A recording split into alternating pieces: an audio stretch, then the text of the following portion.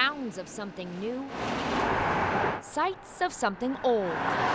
Nestled in between, you'll be able to watch the new bridge being built, and you'll be able to watch the old one coming down. A little bit of both. It was Spiegel Moving and Storage was that, I think, for almost 50 years before we owned it. Land and some buildings had to be leveled to accommodate the new I-74 bridge, but not the Spiegel Building. It was just something they were able to fit in, and yeah, I mean, that's a cool thing about it. After sitting vacant for 2 years, One of the ideal things about this building is the view. City leaders in Moline have a new plan for the old building. One of the proposals we talked with a developer before, they thought they could get 30 to 40 apartments in here. That's a desirable thing right now in Moline. I think there's not enough of that product in Moline, a new market rate apartment. And we've seen a younger crowd looking for apartments.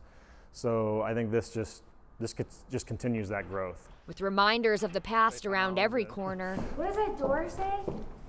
Mechanic on duty and something about cold beer, it looks like. The promise of a future is building. It's got that historic component to it, and it's going to survive and live on.